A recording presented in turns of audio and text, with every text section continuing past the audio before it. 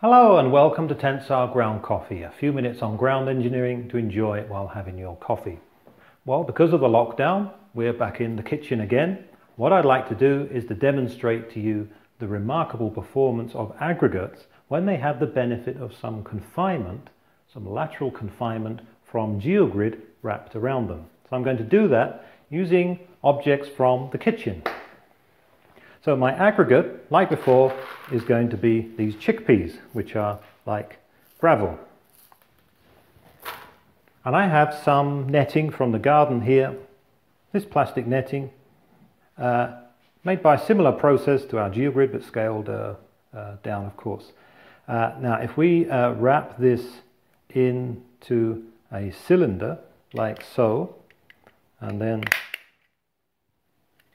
fix it with a stapler into a cylindrical shape, then fill that cylinder with the chickpeas. There we go. And let's see what weight that can support. So I've got quite a heavy bottle here of fabric conditioner. Let's put that on top of that cylinder of aggregate contained in the grid. Look at that, it can support it.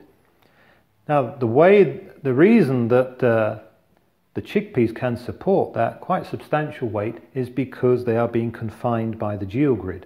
So as we compress the chickpeas, they want to expand laterally, but that is resisted by the tension in the geogrid. That is a hoop stress, it's called. And in effect, that is giving the soil or the chickpeas tensile strength. Gives it a cohesion when acting as a composite. And also the higher confining stress means that it would actually be stiffer than if the geogrid wasn't there.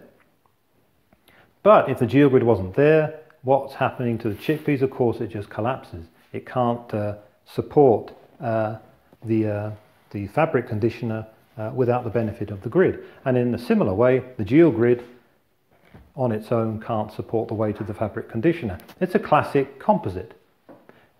You need to have the two materials together in order for them to provide a useful function. Now that was a cylinder, but the geogrid doesn't need to be in a cylinder. It can be in other shapes as well. So I've got another piece of the same mesh, the same geogrid. So I can staple that into a sort of triangular prism shape, like so. So let's put that on the worktop and let's fill this one with chickpeas, and let's see if this will support the weight of the fabric conditioner as well. Just fill it up.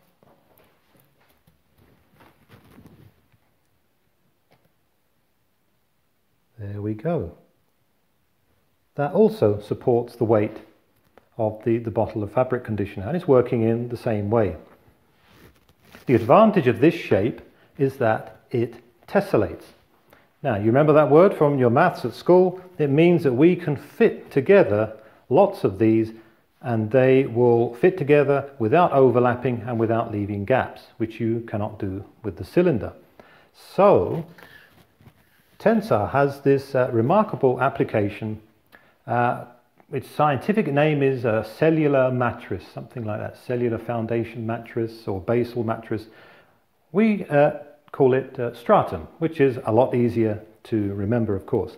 And that is it's an arrangement of these shapes of geogrid. So when you construct it, you start off with a geogrid at the base. So we use our triax geogrid at the base, and that provides a platform on very soft soils on which people can walk. And then we get the uniaxial geogrid, and we lay it vertically in parallel lines, and in between them we lay a zigzag pattern of geogrid in between. Now, because we've been at home for quite a while due to the lockdown, had a lot of spare time, so I actually made my very own model stratum. So that's what it looks like. So on the base, that's the geogrid that is laid down on the base. These are the long pieces of grid that go across, and we have these zigzag pieces here, and you see that we have lots of these cells of the same shape as that.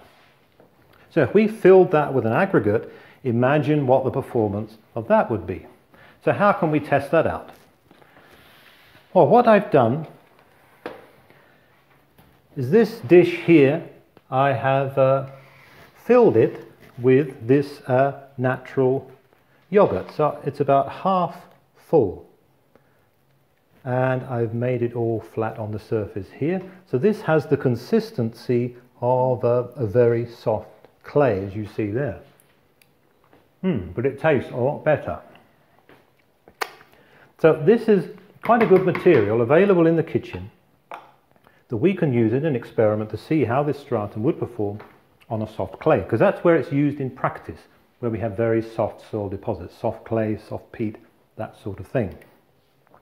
But so I don't get chickpeas mixed up with yogurt, and I don't think chickpeas and yogurt go very well, certainly not raw chickpeas, I'm just going to put cling film over the top of the yogurt.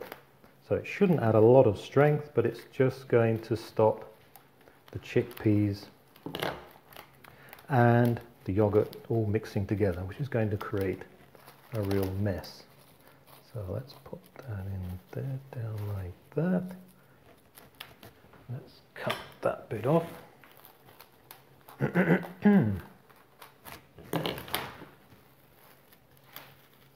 Okay, I think that's all ready. So we've still got a very soft surface there, but we've just got the cling film to separate it from the chickpeas. So I can put my stratum in on the top like that. So I've built my stratum. I'm now going to fill it with my aggregate, or in this case, the chickpeas.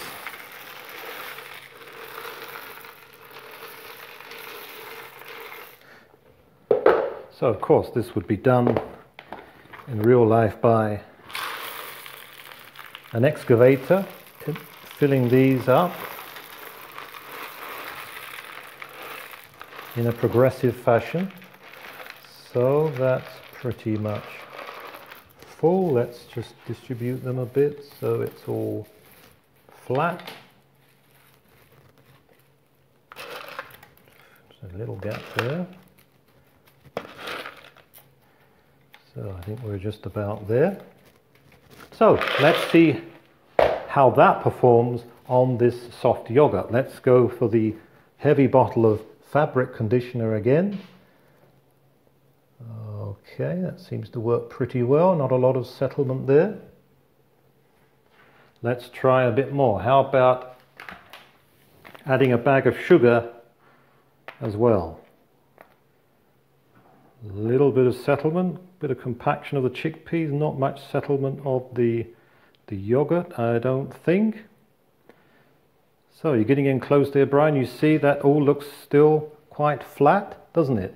Looks pretty stiff. It's distributing that load to the yogurt very effectively.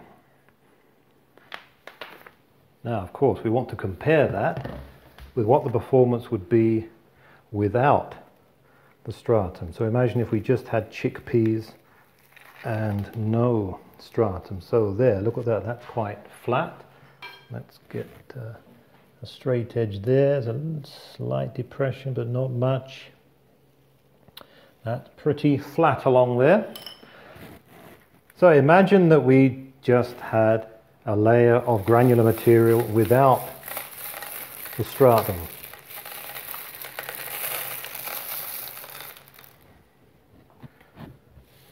Let's spread that out.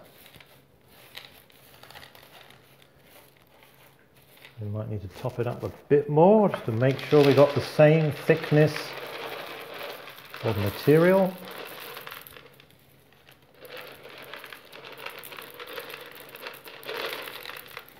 Okay, I think that's ready. Let's try the fabric conditioner then. On it goes. Oh, I can see a lot more movement. Let's put the bag of sugar on as well. Ooh, that doesn't look as stable as it did before, does it?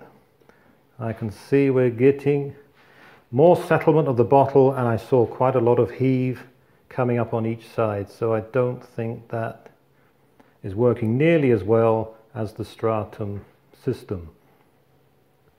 So what I'll do is I'll take out the chickpeas and we'll see if there's been any settlement in the yogurt below. Oh, look at that, quite a big divot left in the gravel there. Let's get this bowl.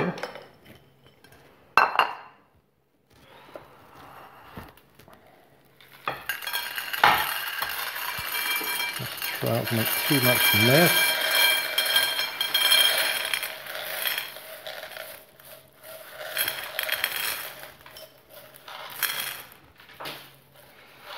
There, quite a big depression left in the yogurt. There, it actually went right down to the base. Look, it pushed all the yogurt out of the way. But with the Stratum, we didn't see any of that movement at all. So, isn't that good? All from the kitchen, using objects in the kitchen and in the garden in the case of the GeoGrid. There's a demonstration of the remarkable performance of the Tensar Stratum system at distributing loads, perhaps from a crane on a platform or an embankment built on very soft materials, such as this yogurt. Okay, that's all for this episode of Tensar Ground Coffee. Thanks for watching and see you next time.